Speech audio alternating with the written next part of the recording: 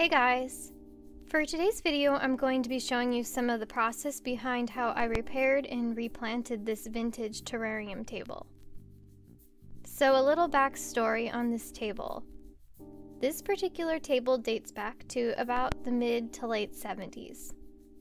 It's a pretty straightforward design. It's made of 3 rectangular panels of clear glass in the front and 3 mirrors in the back. The base and top are both made with round glass pieces. Growing up, both of my grandmas had one of these. My mom had one. Many of my aunts and uncles had one. The neighbors had one. Basically, at one point or another, everyone in my mom's circle had one of these. When I asked her about it, she said that she first saw it at her neighbor's house, and her neighbor told her that she bought it at a local shop. Apparently, the owner of the shop made these tables himself. My mom visited the same shop and bought one, and she says after that it became something of a mini craze. Everyone who came over and saw it wanted one. I've been kind of casually scouring the internet trying to determine how widespread or popular this particular table design was, and I really didn't find a whole lot. I've seen some reptile habitats that are sort of similar, but not a lot of actual tables like this one. Either they are all broken by now, nobody cares enough to post about them, or it was more of a localized trend. My mom and my grandparents always kept silk plants in their tables, but a few years ago I decided that I was going to try to grow real plants. It actually worked much better than I thought it would, and I have had pretty good success. As a starting point, I found that your typical easygoing houseplants like pothos or dracaena also do really well in this type of setup.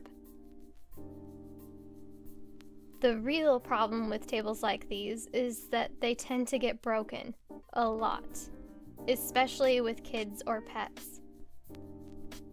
My mom's table was broken and repaired many times throughout the years, and my grandma's table was broken and repaired a couple times as well.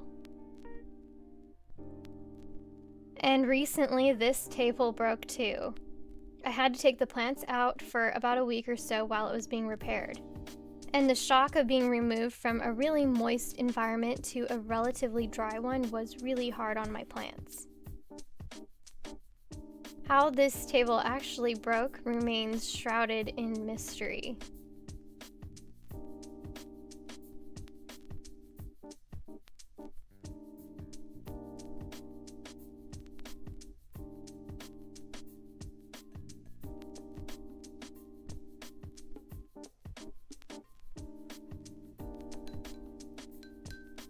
To begin with, I removed all of the old plants and soil from the table. I then carefully removed the old caulk with a utility knife and a glass scraper, and then I cleaned up the glass.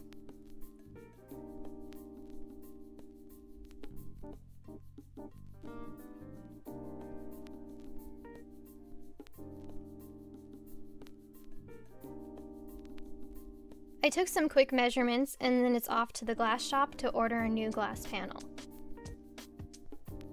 I'm not sure if all glass shops are this efficient, but my local shop had the replacement piece ready to pick up that very same day.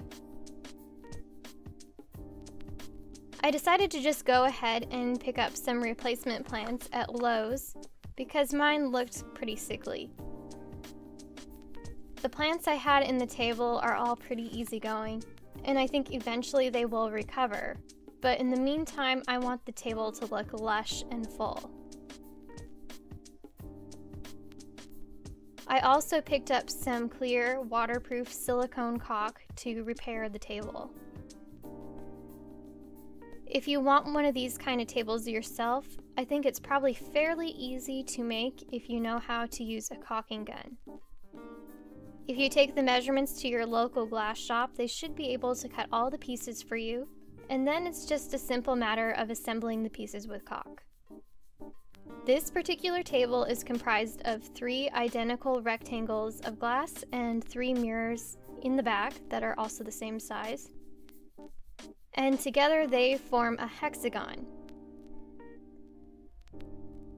If you're looking for precise measurements, the 2 round pieces on my table measure 23 inches in diameter, and the rectangles each measure 10 inches wide by 22 inches high, and the glass is 3/16 of an inch thick. If you do order glass, make sure to ask for the edges to be smoothed over, so that you don't cut your hands. They usually do this anyway, but it's a good idea to ask in case they don't. If you plan on having the table up against a wall, the mirrors make the table look really lush and full, and it gives this illusion of depth and space. But if you have more of an open concept and you want to float the table in the middle of a room, you could do 6 clear pieces of glass instead, so that you aren't looking at the back of a mirror, which isn't very pretty.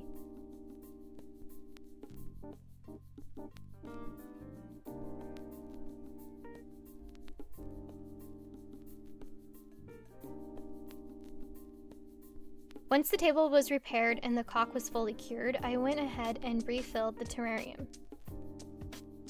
For some reason, I don't have a picture of this table from before to show you, but previously I just had soil and plants with no drainage layers. The plants did just fine without a drainage layer. It didn't seem to hurt them at all, but this time I thought it would look cool to have some layers. The first layer was just some play sand I picked up at Lowe's. It's pretty heavy, so I didn't want to do a very thick layer, just enough that it looked kind of nice. The next layer is this multicolored aquarium gravel. I went with wavy, irregular layers because I thought it would look more interesting.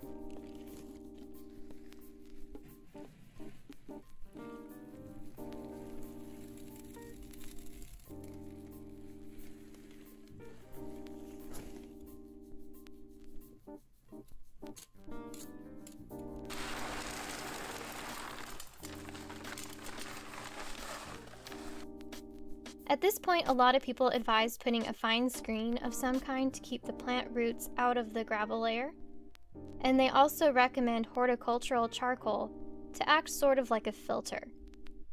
But I ended up skipping both of those things. But if you would like to, you of course can use those. The next layer is the actual soil. The potting mix I have did not have any perlite in it, and I really prefer mixes that have perlite for container-grown plants. I think it's so important. So I bought a bag of perlite to mix into the soil. This is going to make the soil light and airy, and it's also going to help with moisture control and drainage.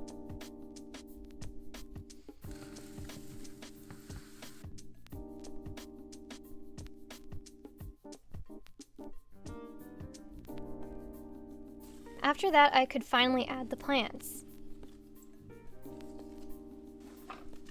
The basic arrangement was basically tall stuff in the back and then shorter and vining plants in the front. In the back, I placed a couple of Dracaena. These are a little short looking right now, but trust me, they will get tall. This green one is called Janet Craig, and it was one that I had in my previous table. It actually got so tall before that it started to outgrow the table, so I had to cut it down and let it re-sprout again. I also bought this Dracaena with these really pretty variegated leaves, and I've had one of these before too, and they are very easy to grow. And they also eventually get very tall.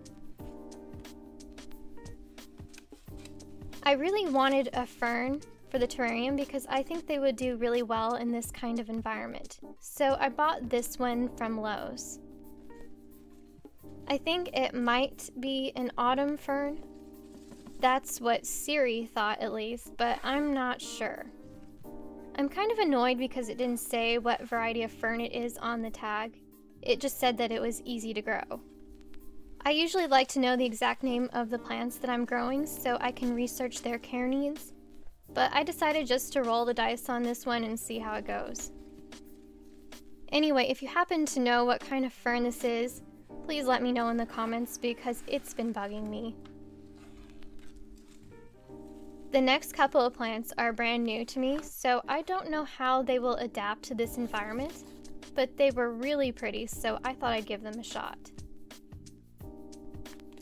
I really liked the color and variegated foliage of both of these plants, and I thought it would add a lot of interest to the table.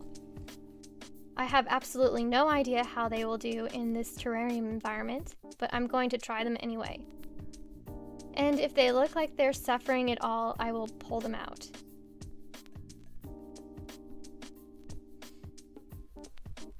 The last thing I did was layer in these pothos vines that were in the table previously. These are really easy to do from cuttings, so I just removed them from their soil completely, brushed them with a little rooting hormone, and layered them in.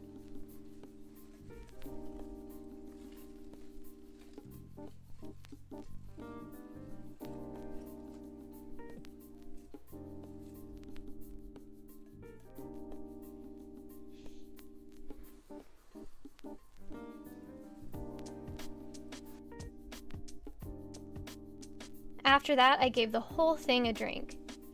My goal is not to get everything totally saturated or soggy. It's really important to be cautious with water because there's no drainage at all. I just want everything evenly moist. You really don't need to water this setup a whole lot because once you put a lid on it, it's a closed system. One thing I wanted to point out is that you need to put a little bit of an air gap here at the top so that you can allow some fresh air into the system. So to do that, I just glued these little felt pads on the corners, just to give it a little breathing gap.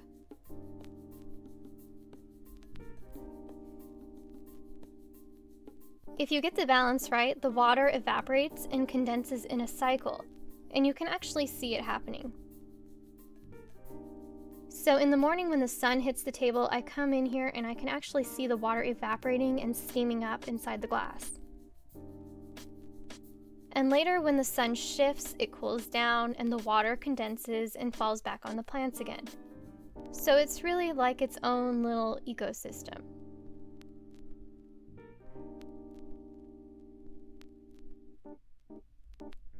The light balance for a system like this is really critical.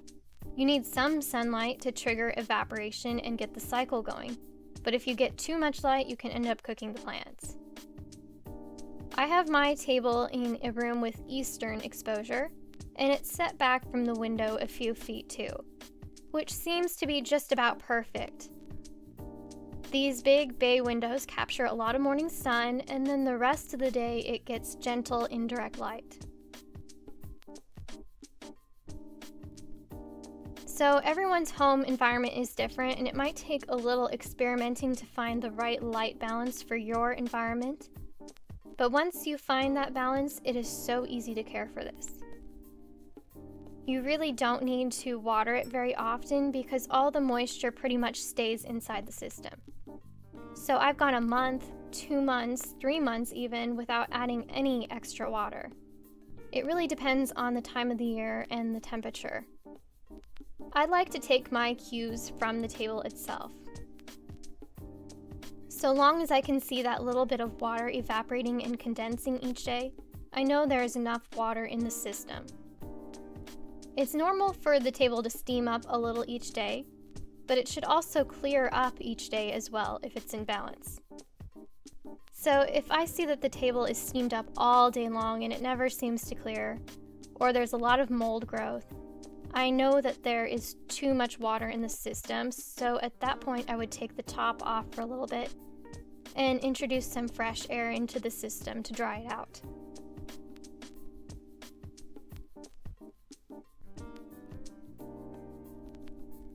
So it's been a little over a month and it really looks good so far. Everything looks just as healthy as the day I planted it. How this arrangement fares long term remains to be seen.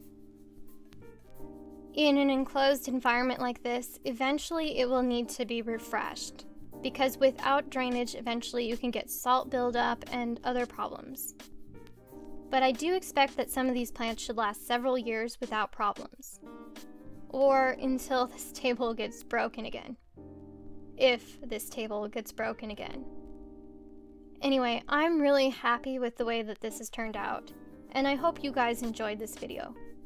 Let me know in the comments what you think. Thank you so much for watching. Bye!